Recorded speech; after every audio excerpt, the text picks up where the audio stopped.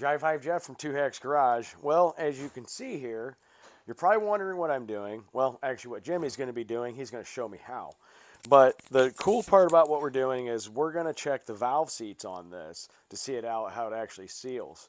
I did get some new valves in today, so not 100% sure if those are the ones we're going to use.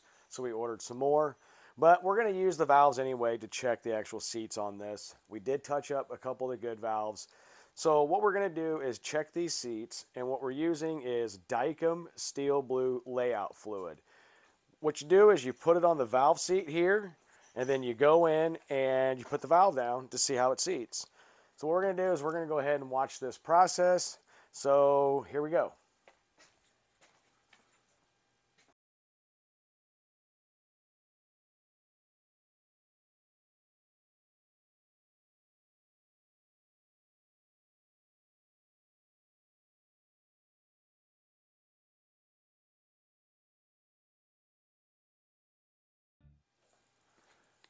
So the first step of this process, which Jimmy's already done, is you take the Dykem Blue Steel Layout, and when you open it up, it actually has a little brush here like that.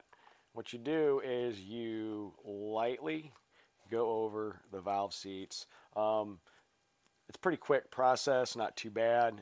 Just letting it dry up for just a few before we get this started. So we will definitely see you here in a few. Thank you.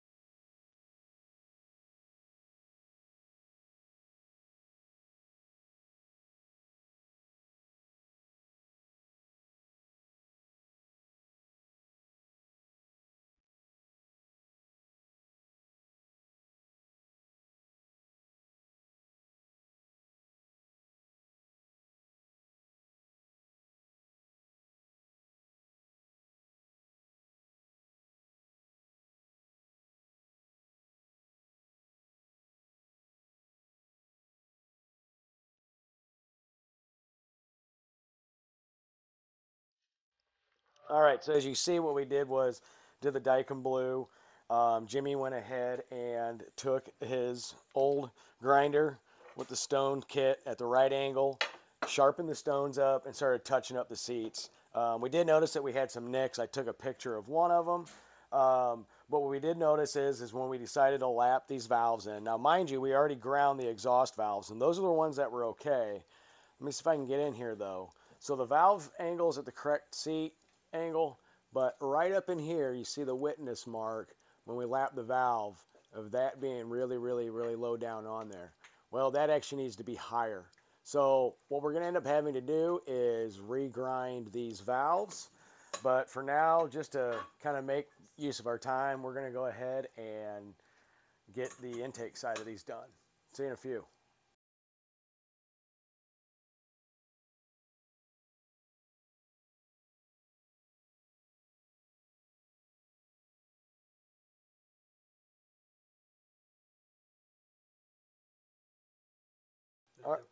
All right, so if you look right there, that's a little bit of a nick in the actual valve seat. Trying to get in there without it blurring on you, but what you can see, that's not good. So what we're going to do is just go ahead and touch that up. That can actually cause a little bit of premature valve failure. We want proper seal. We want these to last. So on to the next step, which is just grinding that down a little bit.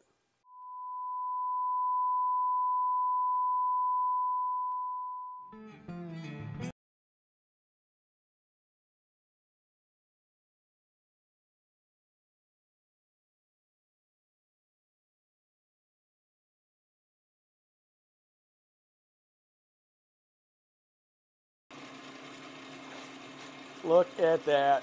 Brand new valve. Checking it on the stem. Absolute garbage. So yeah, kind of back to square one. More delays. Can't wait for those Ferraris to show up. You know what? Not too happy. Threw a second one on there. Didn't even check the stem on the other.